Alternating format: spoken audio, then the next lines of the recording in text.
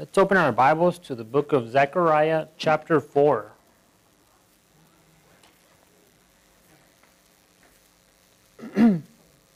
Last week we covered chapter 3, and we've been going through the 8 visions of this prophet, Zechariah. This prophet of, he's been referred to as a prophet of hope, because he's there to encourage the people, the workers, especially these 2 leaders. He's there to encourage Joshua and Zerubbabel. His counterpart there, Haggai, which the book we covered a couple weeks ago, is also preaching there during this time. And these guys are just there to encourage them. And I want you guys just to get a mental picture of what's going on. They were in Babylon for 70 years. They're back. A lot of them were young men capable of working. They were sent back to rebuild the temple, Solomon's temple there. But be aware that there were still Jews in Babylon during this time. You still got the book of Esther and all that to be written and all that. Daniel's probably still up there as well. So you have a lot of people. They're working. They're building the temple. A lot of them are discouraged. They stopped working for about 16 years because of oppression from the Samaritans, from the surrounding Gentiles there, and they just went back home. And now that they're stirred up, there seems to be some sort of revival. They're back working, and you have these 2 prophets, Haggai and Zechariah, which means God remembers, in reference to God remembering His promises. These guys are there to encourage them. So it's been said that they were discouraged because they remember, especially the older ones that had lived through the exile. They compared the old temple of Solomon, how it was precious and just full of gold, and they were barely just finishing the foundation on this temple, and they're like, these guys are probably thinking, I'm going to die before we even finish this temple. It said, and I think in Ezra and Nehemiah, it talks about how some of them were just weeping. And there's different views as far as commentators. What were they weeping? Were they weeping with joy or just with discouragement? So you have these 2 prophets that are here to encourage as well. So we covered the last couple of visions, 4 visions to be exact. Today we're going to cover the 5th vision, and this is found in chapter 4. It's only 14 verses. The previous vision was the vision of the high priest before the angel of the Lord. He was there. And you guys remember who else was there? It was sort of like a heavenly courtroom. You got the angel of the Lord. You got Zechariah just honing into this heavenly courtroom. You have the devil there at the right hand of the high priest Joshua, and he sort of seems to be the prosecutor there. And you obviously got God the Father there, and His presence is there as well. But we see the interesting thing was that Joshua was dressed in dirty clothes. His garments were dirty. And the Hebrew word there was the worst word you can use for dirty. It was basically, he was filthy with excrement. He had a dirty diaper, says Joe Foch. And basically what that is in reference to is the sin of man, the sins of the nation. The reason they went into Babylon into discipline was because they got into idolatry, and now they're back. And we see that Satan there, the accuser, he's accusing them before the angel of the Lord, before God there, and then God says, God basically gives them a makeover. He changed his robe. He gives them the vesture of the high priest again. They put on the turban and all that, and he reactivates him. He puts him back into the ministry. And that was a picture we talked about. We emphasized on how that was a picture of our salvation, how we come before God with our sins, and He cleans us. We can't give ourselves our spiritual maker over. He has to do it for us. And that there was a lot of application with that, And then, what else does He want? Well, He wants to put us into ministry. He cleanses us, gives us a bath, and then He puts us to work. And we saw how that was a privilege with Joshua. So we see Zechariah, that previous vision, the 4th vision, focuses on Joshua the high priest. Now he's going to focus, this 5th vision, the gold lampstand and olive trees, is going to be an encouragement to Zerubbabel. Okay, Zerubbabel, try saying that 10 times fast. You're going to get tongue-tied there. His name means out of Babylon or born in Babylon. So let's start here in verse 1. It's about 14 verses long. It says, "Now the angel who talked with me came back and wakened me, as a man who is wakened out of his sleep. Now these visions were not dreams. He might have been dozing off and coming out of sleep back and forth, but he got 8 visions during the same night. All these visions were just coming to him by this interpreting angel. It says, as is wakened out of his sleep. Look at verse 2. And he said to me, the angel, the interpreting angel here, what do you see? So I said, I am looking, and there is a lampstand of solid gold with a bowl on top of it. And on the stand 7 lamps with 7 pipes to the 7 lamps. Verse 3, 2 olive trees are by it, one at the right of the bowl and the other at its left. I try to pull up some images here, an artist's depiction of it. And basically this is possibly similar to what he was looking at. So you got the menorah here, except it's got this huge bowl up here. And what we can see, it's self-providing. The oil is coming from the trees there, the olive trees. And that's probably supposed to be the prophet there, just looking at the vision here.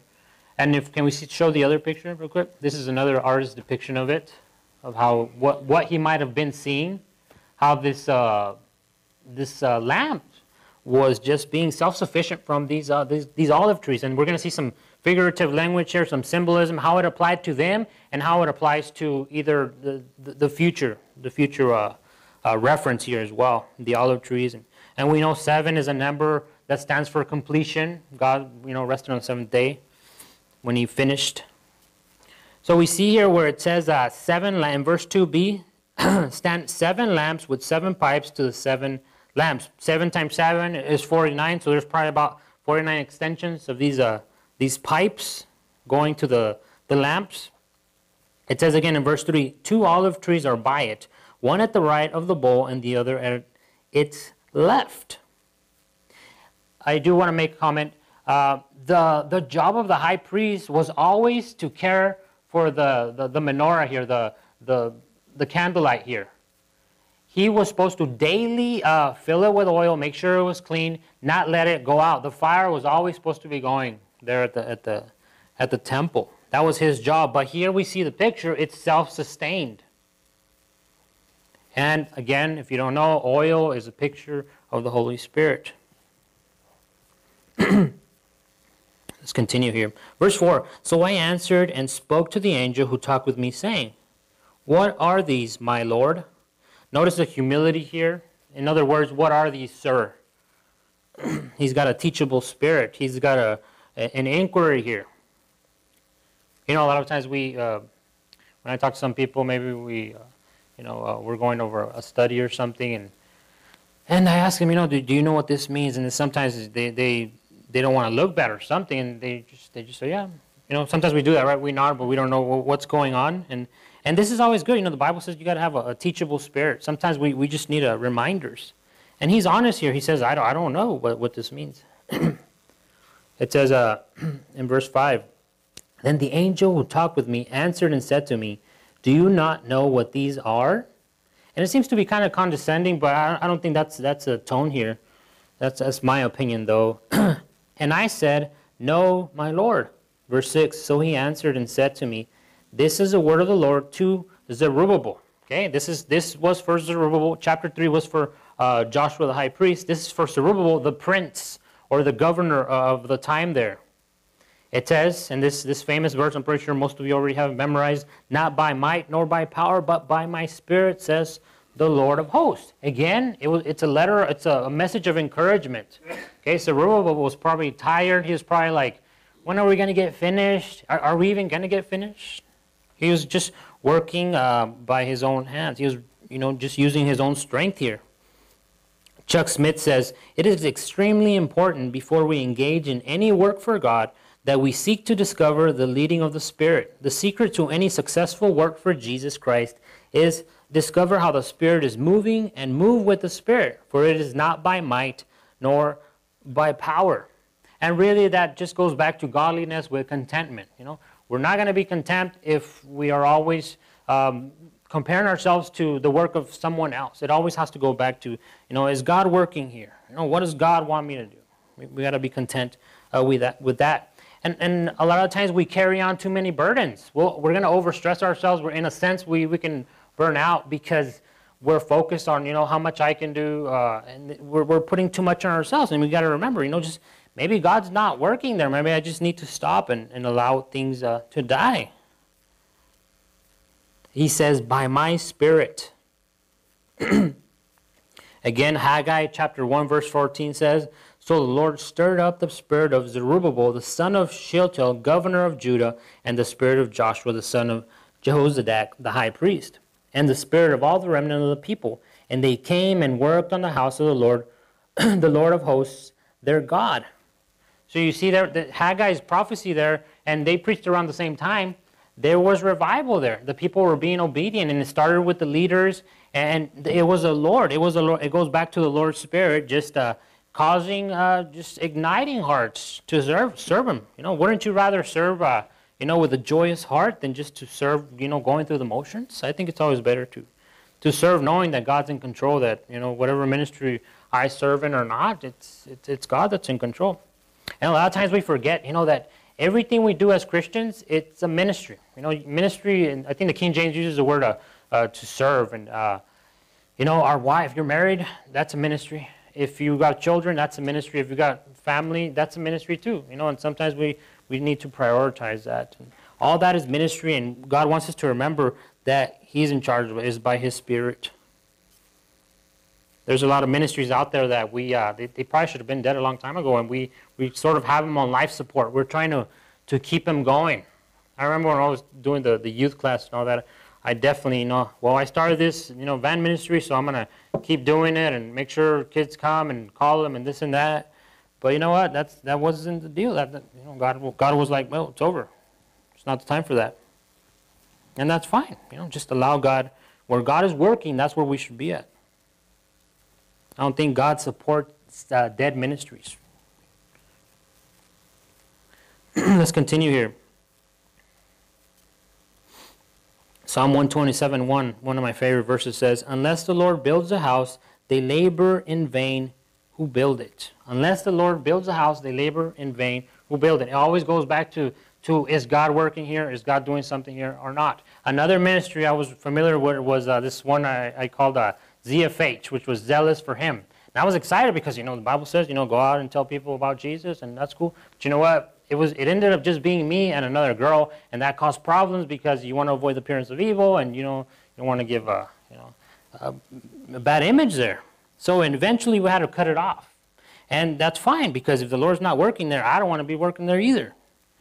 But I think it always goes back to having that relational type of evangelism. It's got to be part of your life. It's got to be part of your everyday atmosphere with the people. You just share Jesus naturally. It doesn't have to be, well, I'm going to go up to strangers at Harkins or whatever.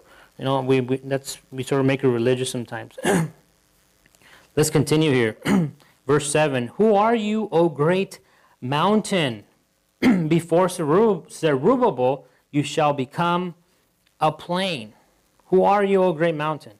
Here the mountain is referring to great obstacles. Zerubbabel had a great obstacle before him, or else he saw it as a great obstacle. He's like, how are we going to build this temple? How are we going to make it like it used to be? He was thinking of I instead of God. He was thinking of I instead of the I am, for that matter, right? But that's a good question. How do we remove or handle paramount obstacles? How do we take care of, troublesome things? And I think it always goes back to faith. And that reminds me of what Jesus said in Matthew 17. He says, so Jesus said to them, because of your unbelief, for assuredly I say to you, if you have faith as a mustard seed, you will say to this mountain, move from here to there, and it will move, and nothing will be impossible for you. Now, I have not seen any Christians move any mountains, either I've never read it in any literature or seen it myself, and I don't think that's really ever going to happen aside from Jesus Christ, when He steps on earth. But, obviously we know it's talking about great obstacles. We can move great obstacles with faith, and faith in Christ. Who is the object of our faith? It's Jesus Christ. Someone said, faith is not like gasoline which runs out when you use it, but like a muscle that grows stronger as you use it. Someone else said, fear can keep us up all night, but faith makes one fine pillow. See, faith levels mountains. And again, the theme here is encouragement. And here, the prophet, the angel, the Lord is trying to give the prophet a message so the prophet can give it to Zerubbabel and tell him, hey, there's a problem before you, how you might see it as a problem, but God's going to take care of it. You just got to have faith in God. And if you guys were here, if you guys joined me to the series, through the series, I'm not sure, I forgot what I called it, but it was a series on faith. And I'm sorry, we're going to give you a recap here. And I'm going to give you 4 examples of faith. And I'm going to use 4 biblical characters. And we're going to start with David. You remember David? David, giant's faith. And the series was called The Unwavering Faith. And I remember. But let's start with David's giant faith. Who was David? David was a kid, right? We know from the Bible that he loved God. He meditated on God's word. He's had some previous history, taming lions and this and that. And we see that God chooses this young man to do great things. He defeated the first Iron Man. And I'm not talking about, someone you might know on TV. The first Iron Man was, the Iron Tank, Goliath, right? He's a gruesome beast. He was a giant.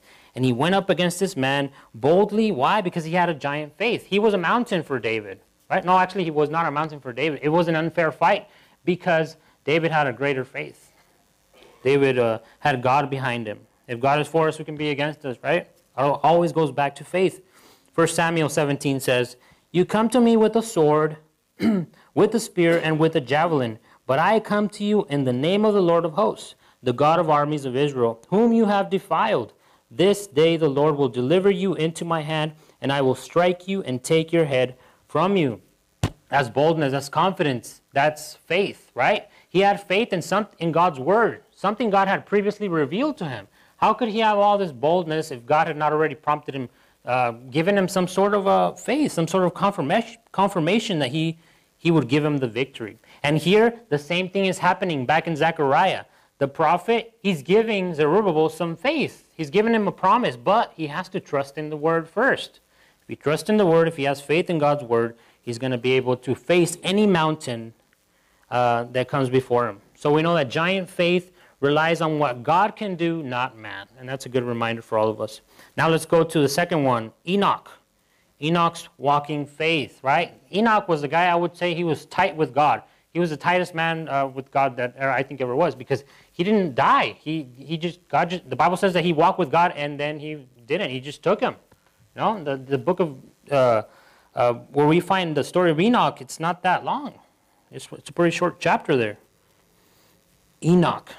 Hebrews 11:5 talks about him, though. In the Amplified Bible, it says, "Because of faith, Enoch was caught up and transferred to heaven, so that he did not have a glimpse of death. And he was not found, because God had translated him. For even before he was taken to heaven, he received testimony still on record that he had pleased and been satisfactory to God." Enoch's walking faith, right? Pleasing the Lord. Let's have another example here. Elisha.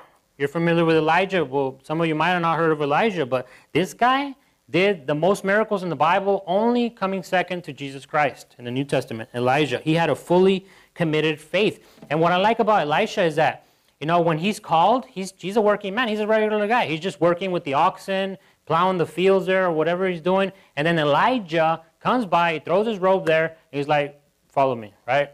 And Elisha, he doesn't hesitate. He starts chasing after Elijah, and he's like, "Let me say goodbye." And he goes back home.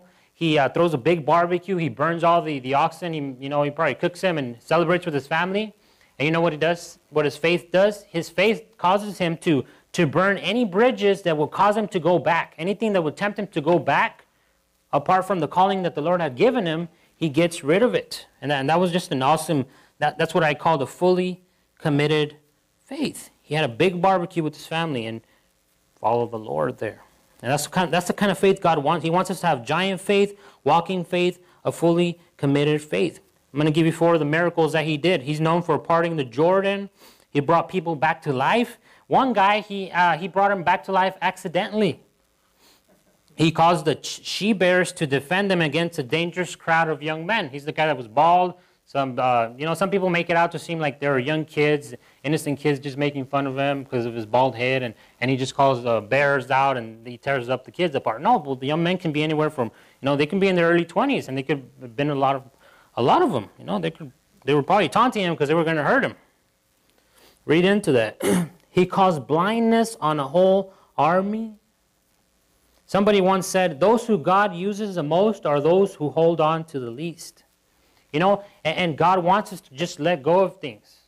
Sometimes he wants to take you somewhere, but he wants to give you something, but you got to extend both of your hands out. But we're too busy holding on to what we already have. And God's not going to use us like that if we don't let go and let God. Hey, that's probably where that comes from. And the fourth faith I have here is a fireproof faith between Shadrach, Meshach, and Abednego. There you go. Fireproof faith, and if you're familiar with them, they have a fireproof faith because they chose to be in the fire with Jesus rather than the shade without him, right? Fireproof faith. This kind of faith moves mountains. Any opposition, no matter how big it is, will move mountains. And this is the same message he's trying to relate to Zerubbabel here. Whatever mountain it is, it's not big enough for God. Don't worry about it. Be encouraged. Continue to build. If you're in the ministry, continue to build. Don't be discouraged because of you might not see some growth. Be faithful. Allow God to do it. Let's continue to finish the verse here. It says, and he shall bring forth the capstone with shouts of grace to it. And here's another encouragement. When the capstone was put on, that means that's the last thing you put on. When you're done building, the capstone is the last thing you just place on the temple there.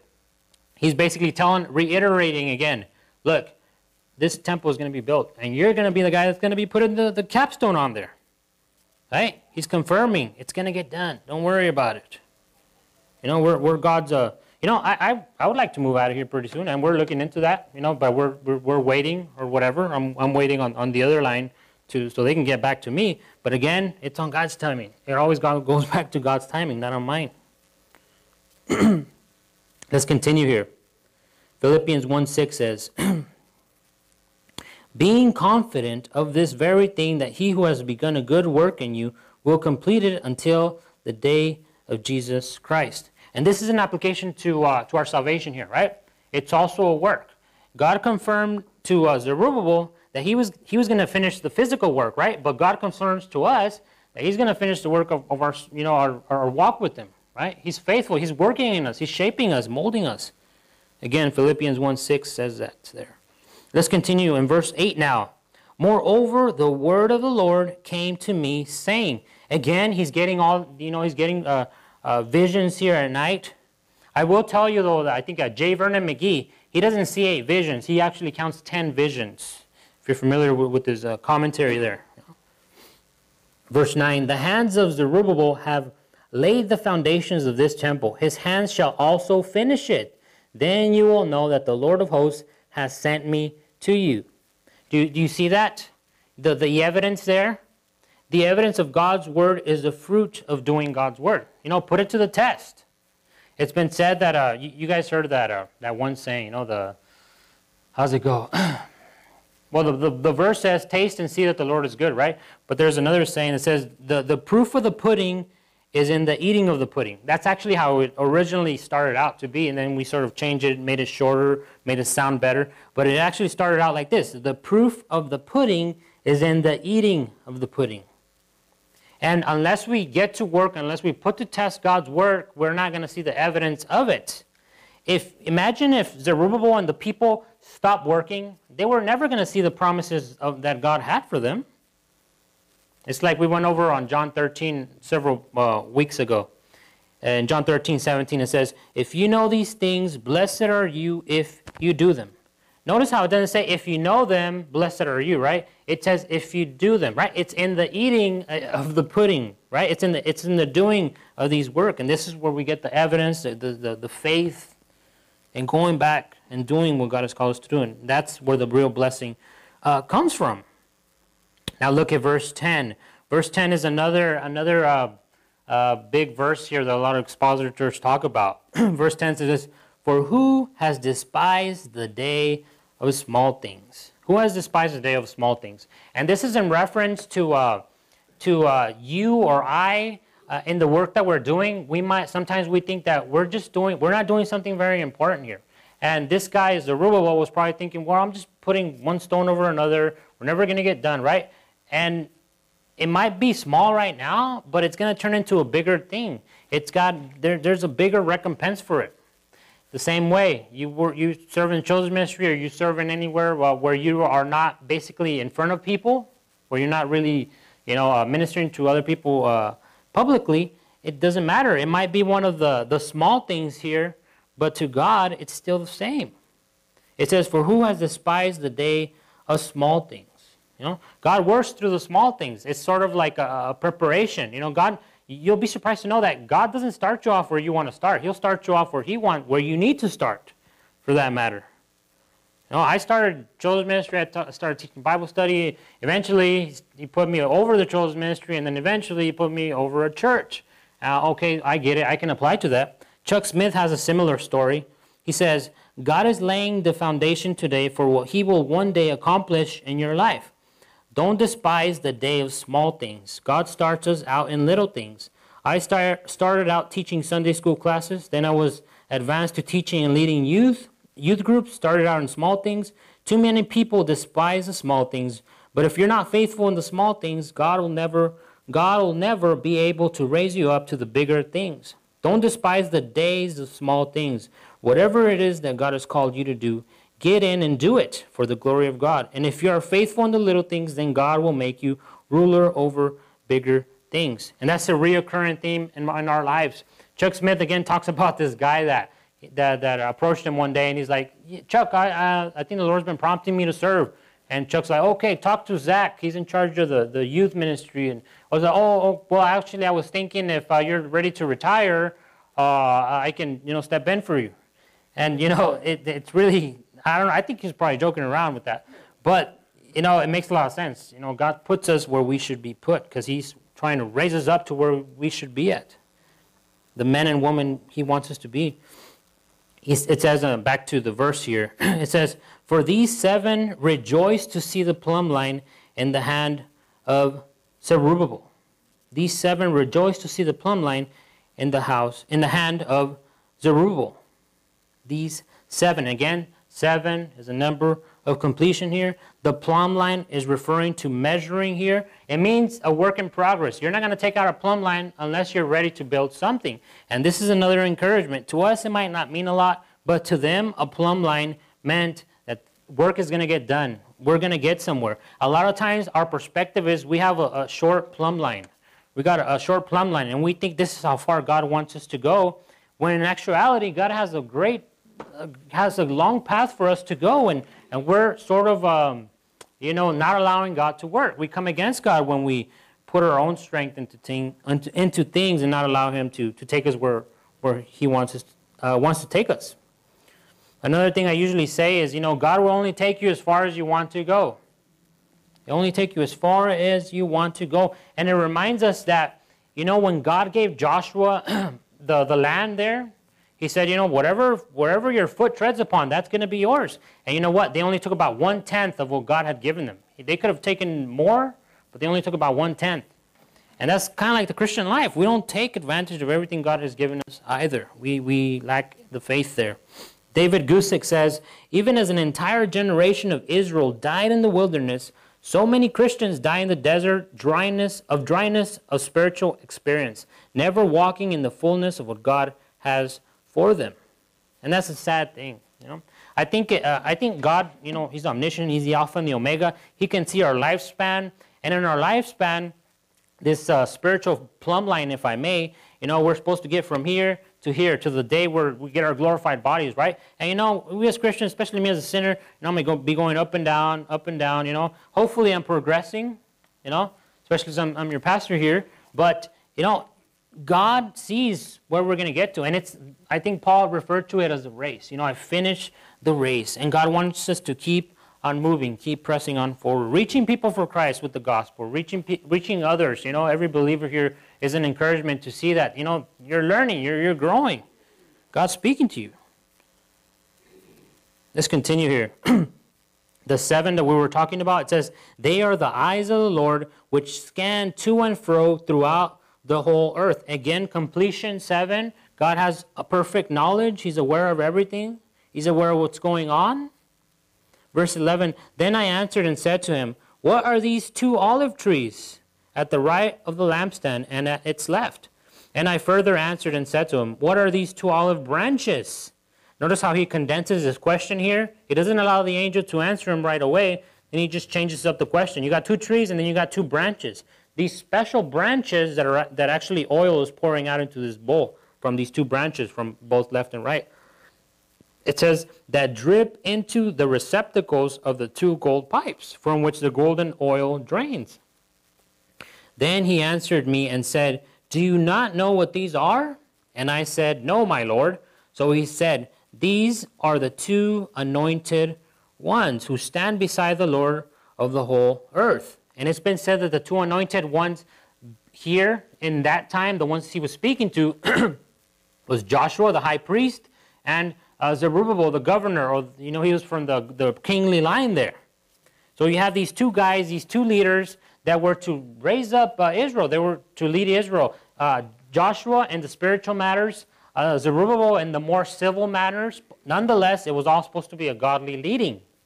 And again, if we go back to not by my might, not by my spirit, it all goes back to God's Spirit, enabling them, empowering them to do this. Not by might, not by force, not by brains or bronze, but by God's Spirit. The 2 anointed ones, that actually literally says sons of oil. So anointed means you're sons of oil. Back then when you were anointed, they wouldn't just like today, we put a little bit of oil. Like Gail Irwin was saying, if you see a guy, if you saw a guy back in the day that was all just drenched in oil, he said, somebody loves that guy because he just basically just pour a bunch of oil on him. That's how it was. They were anointed ones. And these anointed ones are the ones anointed by God to be used for great ministry. Right? That's the specific application that they got here. These 2 trees here. Again, the Holy Spirit is the oil. So how do we apply it today? Well, the Holy Spirit pours into us. We are, we're the church. Jesus Christ fulfills these 2 ministries, though, perfectly, because he's the high priest and he's the King of Kings. So you can see it in that sense as well. We see many pipes here also. Also, the 2 witnesses are in reference. Remember, it's got a practical application and it's got a future application. The 2 witnesses, maybe it's Moses and Elijah, maybe it's Enoch and Elijah. I think it's Elijah. I'm not sure about the second one. But Revelations 11:3-4 says, and I will give power to my 2 witnesses, and they will prophesy 1,260 days, clothed in sackcloth. These are the 2 olive trees, there you go, and the 2 lampstands which stand before the God of the earth. So we see some future application as well. So in their time, in 520 BC, it was Joshua and Zerubbabel. In the future, is going to be Elijah and some other guy. Maybe Moses, maybe Enoch. I don't know. That's a future application of the prophet here. Again, that's what we see here. But as Christians, we can't do nothing apart from God. Jesus said, apart from me, you can do nothing, right? Apart from Jesus, right? And we see here the trees, and we see the branches. Again, John tells us that we're branches. And apart from Jesus Christ, we can't do anything. Matthew 5:14 and 16 says, you are the light of the world. And why do you need oil? They didn't have batteries. They didn't have flashlights. They needed oil to burn up in order to show those that were around them, right? We need the same oil if we're going to be the light of the world. You are the light of the world. A city that is set on a hill cannot be hidden. Nor do they light a lamp and put it under a basket, but on a lampstand. And it gives light to all who are in the house. Let your light so shine before men that they may see your good works and glorify your Father in heaven. Again, the Jews, they were supposed to be the light of the world, but they failed at it for a moment. And this is a long moment because we're still waiting for them to come back to the Lord. Again, we in the church age, we're supposed to be that light, and we are being filled by this oil. We're supposed to be anointed by it and be the light of the world. I see 3 things here, back from this verse in Matthew 5. We are light bearers for God. We are meant to be seen. Okay, it's not secret Christians. It's not 007 Christians. Incognito Christians. No, we're supposed to be seen. We're meant to be seen by all. We're supposed to be the light. Philippians 2 says, do all things without complaining and disputing, that you may become blameless and harmless children of God, without fault in the midst of a crooked and perverse generations. In the midst of a crooked and perverse generation, not outside of the crooked and perverse, not outside of the world, but in the midst of a crooked and perverse generation, among whom you shine as lights in the world, holding fast the word of life, so that I may rejoice in the day of Christ, that I have not run in vain or labored in vain. What are we to do in the midst of the world? Shine. As what? As light. And you can't shine without oil. You can't shine without the Holy Spirit. Number 3 thing I see here, light bearing takes work. It takes work. Well, how do I know that? Back in Matthew 5:16 says, let your light so shine before men that they may see your good works. Light bearing has to do with doing works. It doesn't just mean telling somebody God bless you, Jesus loves you. No, it has to do with good works. Sometimes we got to go pray over people. We got to, I basically subdivided, bear with me here. I subdivided into two ways, okay? By guarding and engaging. What do we need to guard? We need to guard our tongue. We need to guard our tongue from cursing, from gossiping, from complaining, okay? We need to guard our actions, guard ourselves from, these things that tempt us. My problem might not be your problem, but I know my problem, and I know you know your problem. Stay on guard. Guard your mind. Again, we don't just guard, but we engage. 3 ways of engaging: do kind deeds, pray for the lost, and share the gospel. Simple stuff. And sharing the gospel doesn't, it's not just about, on Facebook or texting somebody. Sometimes those opportunities are going to be open, and we got to be faithful and step through them. And this is the last point. By guarding and engaging, we reflect Christ. And that's sort of, that's the end of the message. And there's many other visions that he's going to give us. We're barely down to the 5th one. And he's going to continue to give them to us, and there's always going to be application to us. The most application I saw from this was that it goes back to the oil. It goes back to God and his might, not us. So let's finish up in prayer here. Gracious Father, Lord, I thank you because you sustain us by your Spirit, Lord. You watch over us, Father, and you have a perfect plan for our lives, Lord, and we just want to be a part of it. Father, I ask that you would continue to be with us, that you would just strengthen us. We want your Spirit. We want to be the leading of your Spirit, Lord. If there's things in our lives that we might have on life support that you might not want us to sustain anymore, please help us to acknowledge that and not be stubborn, Lord. Just let go and let you take control, Father God, of our lives. Help us to worship you now in spirit and truth. In Jesus' name, amen. Amen. Let's all stand together.